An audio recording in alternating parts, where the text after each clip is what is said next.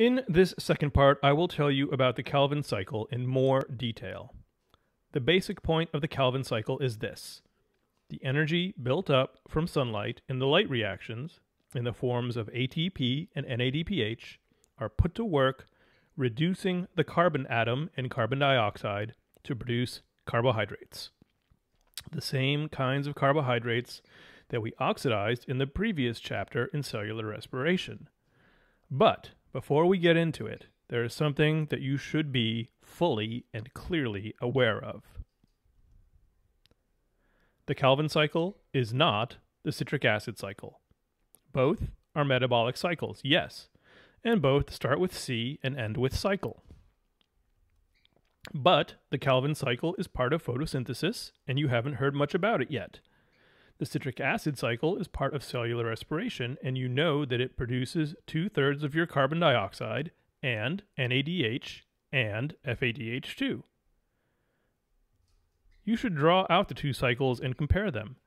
One is catabolic, breaking down the bones of glucose and producing ATP, the citric acid one. And the other is anabolic, building up carbohydrates and consuming carbon dioxide, as well as great gooey gobs of ATP and NADPH. I will ask about this on an exam, so you have been informed. So both are cycles, meaning they regenerate their starting materials as materials enter and leave. But the Calvin cycle performs an amazing feat, reducing the carbon atom of carbon dioxide to produce sugars. In the overview, I told you that glucose is not the sugar that is produced directly from photosynthesis. That title belongs to another carbohydrate called glyceraldehyde 3-phosphate. This 3-carbon sugar has actually snuck into our slides twice already. The first time was back in Chapter 5, when I told you about how simple carbohydrates, monosaccharides, can vary in the number of carbon atoms in their skeletons. See here? It's a 3-carbon aldose with a phosphate group. Don't look now, but there's another very important carbohydrate we are going to see in a couple of slides. Do you see it?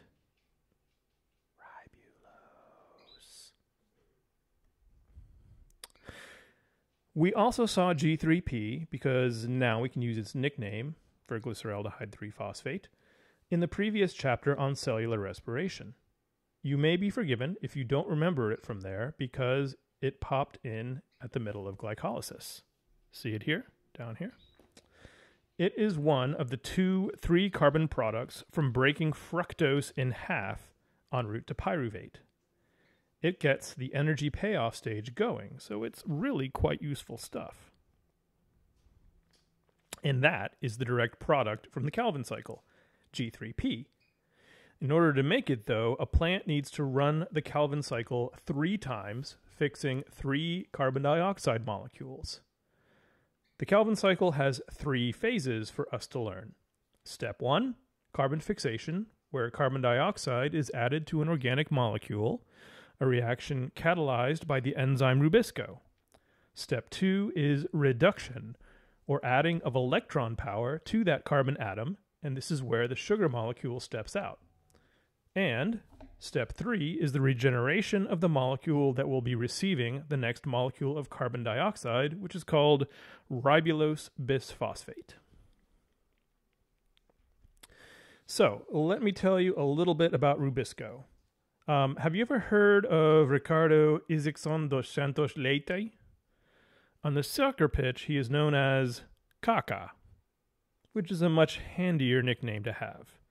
Rubisco also has a long and complicated name, which is this mouthful: ribulose bisphosphate carboxylase oxygenase. This longer name is the familiar form that tells us what the substrates are and what the enzyme does. Ribulose bisphosphate is the substrate, and it carboxylases it and oxygenases it. Rubisco is touted as the most abundant enzyme in the world. And it's not like we can tell that by censusing cells and figuring out how many enzymes they have, but we know this to be true for 2 reasons. Number 1, it is essential for producing carbohydrates in photosynthesis. And 2, it's pretty bad at its job, so chloroplasts need an awful lot of it. We'll come back to this number 2 thing in just a minute. But Rubisco catalyzes the first step in the Calvin cycle, which is carbon fixation. In this diagram, you should note that 3 molecules of ribulose bisphosphate, or RUBP, are accounted for. This really just represents 3 turns of the Calvin cycle, which is what we need for 1 sugar molecule to be outputted. For each molecule of RUBP, 1 molecule of carbon dioxide is added by Rubisco. This produces a very unstable molecule with 6 carbon atoms. It is so unstable that it immediately breaks down into 3 carbon molecules called 3-phosphoglycerate. The fix is in, as they say.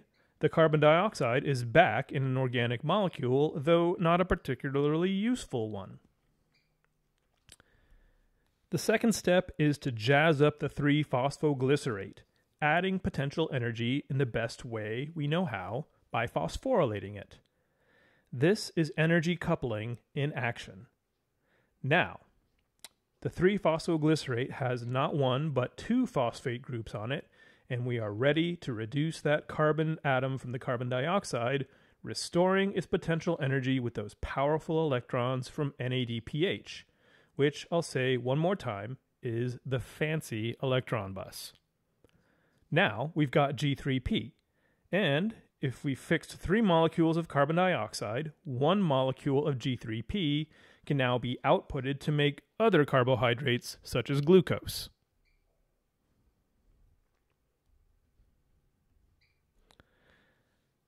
But we need to close the loop. We need step 3, regeneration of RUBP, so it can fix more carbon dioxide. This step has 2 parts of its own.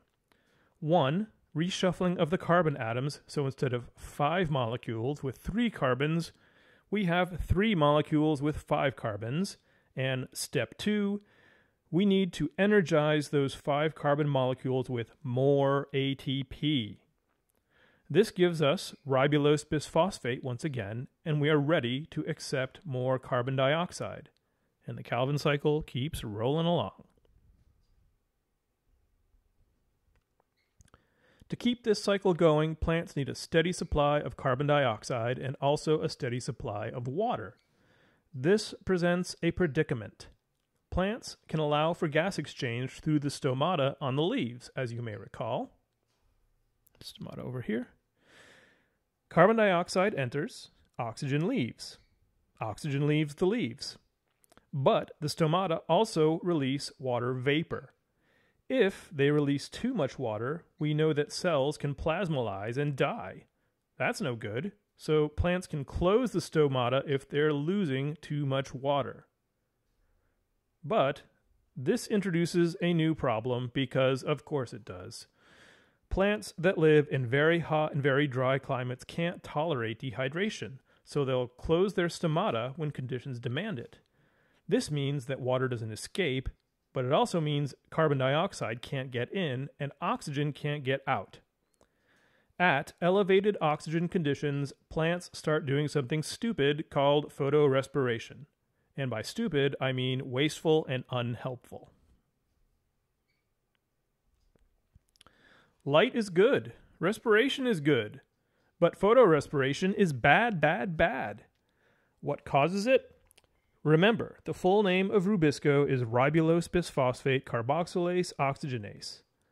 The key to photorespiration is that last thing, oxygenase. Rubisco, at high oxygen concentration, will fix oxygen gas instead of carbon dioxide. This will consume oxygen and also ATP, but it produces no sugar. It does produce carbon dioxide, and this consumption of oxygen and production of carbon dioxide is why it's called respiration. But not producing any sugar makes this an inefficient process. So why does it happen at all? Because Rubisco first evolved at a time very, very long ago, billions of years ago, in fact, when oxygen wasn't abundant in the atmosphere. So if a little oxygen got in the works, it wasn't a big deal. But as oxygen concentration increased in the atmosphere due to the evolution of photosystem II, rubisco didn't really change with the times. Most photosynthetic organisms coped by producing more rubisco. So photorespiration just happened.